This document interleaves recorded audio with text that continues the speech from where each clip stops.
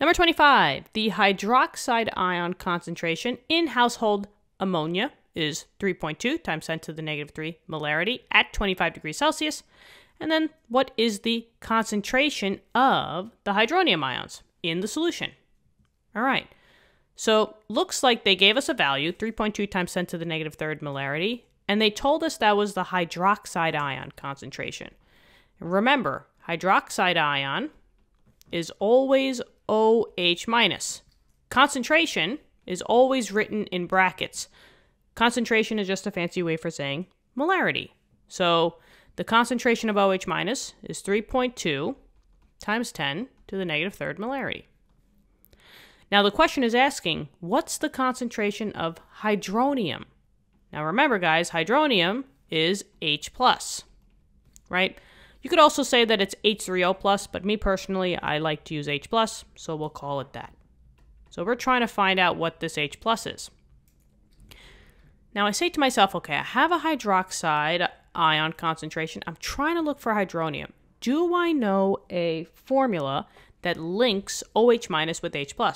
And aha, there is one. So we should know it.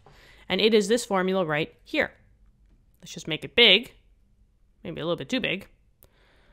But it is the Kw formula. Kw equals the concentration of H+ times the concentration of OH minus. They did tell us that the OH minus was 3.2 times 10. 3.2 times 10 to the negative 3rd molarity. We're searching for the H+, so I'll label that as X. But the thing is that they didn't give us a Kw value. Kw stands for the ionization of W is water. So that's where the W comes from. W is water. But they didn't give me the number, but it's a constant number. And it's pretty easy to memorize if we're at room temperature. And room temp is 25 degrees Celsius. So since they told us that it was room temperature, this is the only Kw that you have to memorize if your teacher or professor wants you to memorize them at all. And that is 1.0 times 10 to the negative 14th. There is no units for Kw, just like we saw in last chapter. Any capital K value has no units. It's just like a signifying number. So now, all we're going to do is just plug it in. 1.0 times 10 to the negative 14th equals H+ times OH minus. We'll say this is X. And then the OH minus, the basic component, is 3.2 times 10 to the negative 3rd. We want to solve for X. So pretty simple. We're just going to divide on both sides by the hydroxide. I'm going to divide by 3.2. Whoa, what's going on there? 3.2 times 10 to the negative 3rd on both sides. These cancel out. Get rid of that. And we're left with X, which is the concentration of the H+. So I'll just put that right here. Bada bing, bada boom. Calcutam.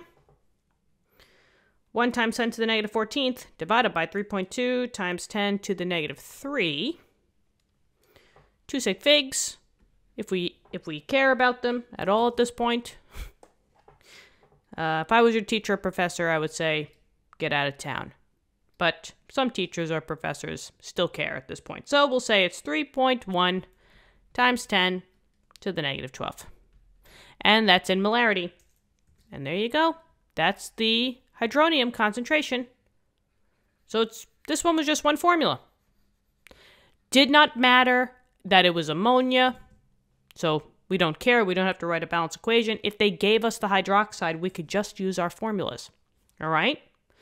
So yeah, thank you so much for viewing the video. I really hope this helped. Let me know in the comments. Subscribe to the channel if you want to help us out. Thank you so much from the bottom of my heart and also my brother's heart as well. It's crazy how much this channel has grown throughout this whole journey, and it's all because of you guys. So thank you, really. We appreciate it. See you all later. Bye-bye.